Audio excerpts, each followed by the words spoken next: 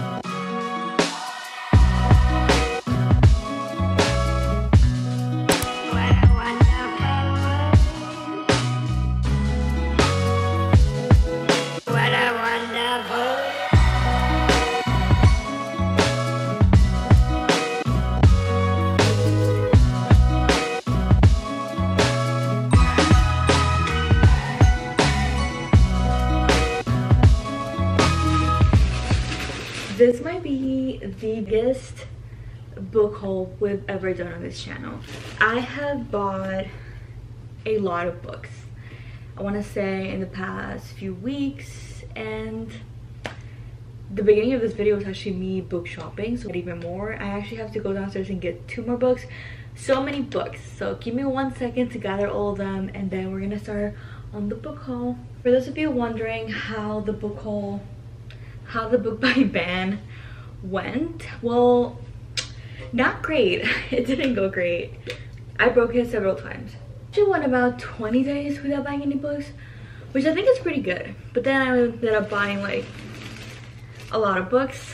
And the good news about a lot of these books is that I went to a library sale and I got like 14 books for $17, so not too shabby, honestly. My break is I just went up and down the stairs and I have a little bit of an injury on my leg, but we're not gonna talk about that. Let's just get into the book haul. Drink of the day, we're drinking an Alani Nu peach energy drink. But starting with the books that we just bought in this little, we went to like 3 different stores in a Texas town. We went to Barnes, we went to Half Price Outlet.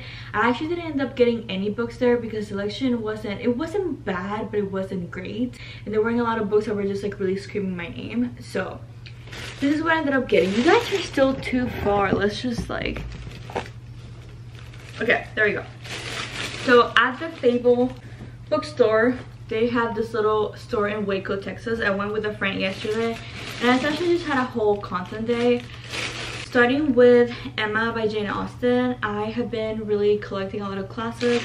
I'm still trying to finish a few, but if you can tell, we're in front of a window, so the lighting is not great. But it's this like light pink edition, and it's just stunning. Then we got a novel. It's like the second store that I did end up buying books at. I ended up getting Local Woman Missing. This one is a thriller, and so far I'm kind of lost on what it's about. But it's probably about a local woman missing. It says, Shelby Tebow is the first to go missing. The Meredith Dickey and her 6-year-old daughter Delilah vanished just blocks away from where Shelby was last seen, striking fear into their own once peaceful community. After an elusive search that yields more questions than answers, the case eventually goes cold. Now 11 years later, Delilah shockingly returns. Everyone wants to know what happened to her, but no one is prepared for what they'll find. And some people will never stop to nothing to keep the truth buried. So honestly, I just bought the book for myself. That was a lot of information. Let's not talk about that. Then we have My Dark Vanessa. This one is a book that has been on my radar for so freaking long, and I finally got it because I don't know, I'm really into just literary fiction right now and just like darker books like this. So this one, it's about, it says 2000, bright and ambitious and yearning for adulthood, 50-year-old Vanessa Y becomes entangled in an affair with Jacob Strange, her magnetic, skillful 42-year-old English teacher. And then it gives you like a timeline after that. This one has also been a reader, and it's getting really warm here in Texas, so I'm starting to gravitate towards more like summery books.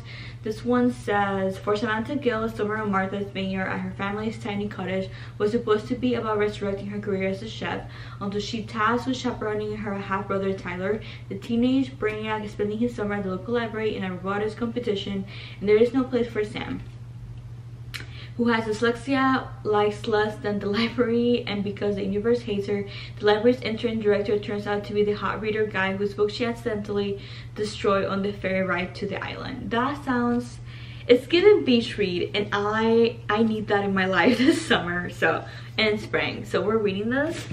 We're gonna move on to other books that I've accumulated. So I got the indie edition from the UK of Magnolia Parks. It's just like a stunning cover. I'm gonna get you guys closer. You guys keep coming closer and closer, but this one is so pretty. It's not the same size as the rest of my books, but I already read this book. I just have this just to literally hug it, and as a prop pretty much, just to show you guys. Then a few days ago, I went to a used bookstore, a local one, and I didn't have a great experience there, so I won't be going back there. But I did end up getting 2 books. This one is Finley Donovan is Killing It. I actually read a big chunk of this book on my Kindle, and now I want to pick it back up. It's like a cozy mystery about this author who's like talking about the plot of her murder mystery book in a Panera Bread or something, and then someone overhears it and thinks that she's actually a killer. So that's kind of fun. We're gonna be reading that eventually. Then I got Winter in Paradise. When I told you that I'm kind of gravitating towards trying to find more summer books, I was not lying. Then I got a really cool Charles Dickens Christmas book. This edition is actually stunning. If you can tell, there's like gold on the edges. Beautiful book. Then this one is actually a pretty popular book, and I've heard that it was kind of a flop. This one's called All Good People Here by Ashley Flowers. This one was, I want to say, this is the girl from Crime Junkie. I used to listen to that podcast a lot, so it's a thriller. I have no clue what it's about, and we're running out of time, so I better hurry. This one is another thriller, not another thriller, another classic that someone recommended to me a long time ago because I'm into classics now. Is Lady Chatterley's Lover by D.H. Lawrence. This is more like erotica of her. It's a little like classic spicy book in a sense, and they made a show about it, and I'm actually really interested because this is like a really cool like old school edition, so I will be reading that one day. Probably the worst condition book that I got at this library sale was this edition of Gone Girl by Gillian Flynn, and this is a large print, so the print is literally massive, but for $2, you know, this was actually just $1. I got it. Then we have another classic. This is F. Cass Fitzgerald's Tender is the Night. Obsessed with his writing, so I'll definitely be getting to this eventually. And then we have another copy of The Great Gatsby. This one, if you can see right there, it says this book used to be $125. This is a really, really old edition. I'm obsessed with this. We have 2 Great Gatsby editions. So yeah, I'm definitely gonna be reading this one because I want it. This one is more of a collectible. It's really old. Do I have any more books that I didn't show you guys? I don't think so. That was a pretty book haul. Pretty big book haul. So I'm gonna go ahead and wrap up this video right here. Thank you so much for watching. Make sure to subscribe, and I'll see you guys on the next video. Bye guys.